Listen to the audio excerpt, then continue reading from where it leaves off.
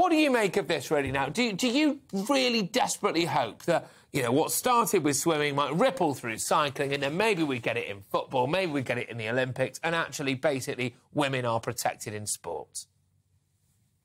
Absolutely. The women need to be protected. And what FINA came forward with was really, really brilliant in the sense of you can still have inclusivity with asking the young men that if they transition, you know, start taking puberty blockers before the age of 12, then you mitigate to a degree the advantages of being born male. The problems that we still see is that you have a testosterone rush that goes on when you're still in the womb, and there's more testosterone spikes. But this is a good start towards protecting women and also having a degree of inclusivity for the transgender athletes. Okay, so because that's interesting, because, look, do you massively care about transgender athletes? Because that is an argument, isn't it? Which is that if you decide to transition, and that's, you know, OK, you may well feel very much like you've been born in the wrong body. Transitioning is not an easy process. I don't think people should underestimate, obviously, what you have to go through in order to transition. But once you've done that, have you completely nullified the right to compete in competitive sport?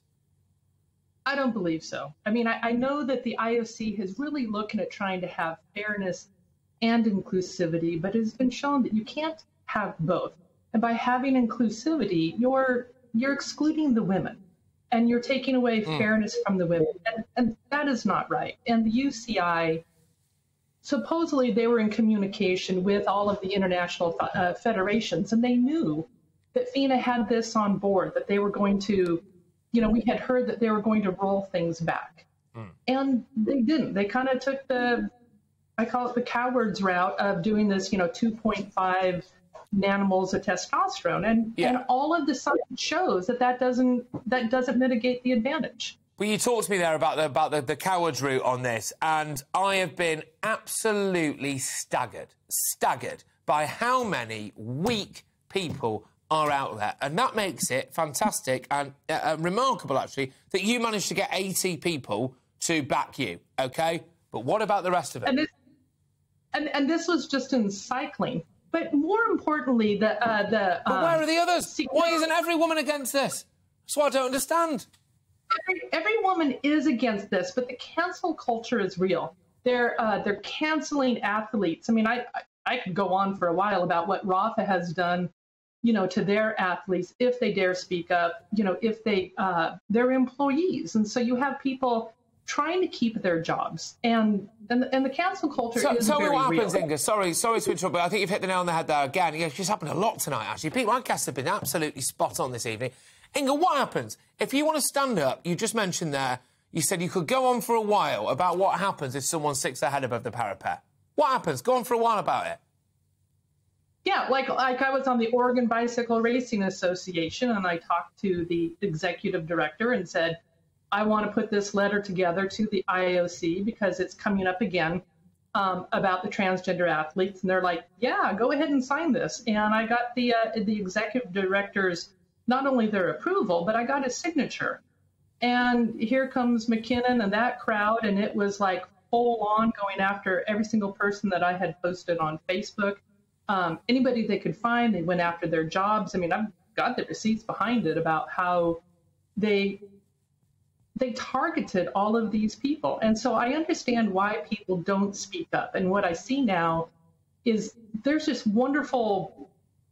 domino effect going on that is not going to stop. And the women still claim the sport back. And, you know, and right now, like with what the UCI has done, the Professional Cycling Association for Women has reached out to the UCI.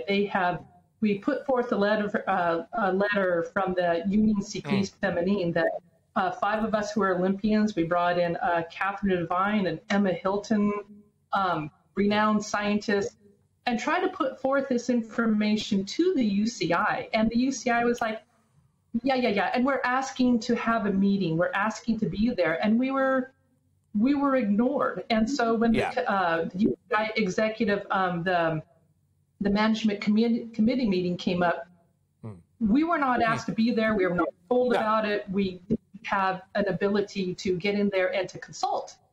And, Yeah. you know, and that's a travesty towards women.